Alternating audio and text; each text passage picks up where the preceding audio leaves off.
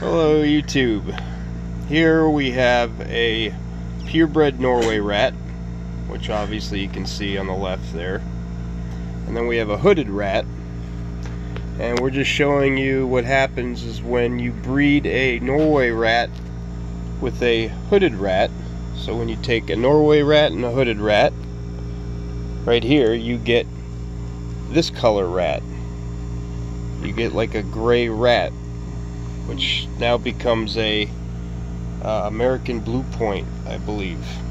So what happened was I would let my rats loose and let them go play once in a while, and a Norway rat that was loose on my boat mated with the one of my hooded rats, and next thing you know, when they had a litter, I got these gray rats.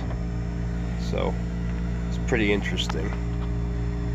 But yeah, take a Norway rat, which we rescued, it's purebred, and you mate it with a hooded rat, you get like a blue rat, gray rat.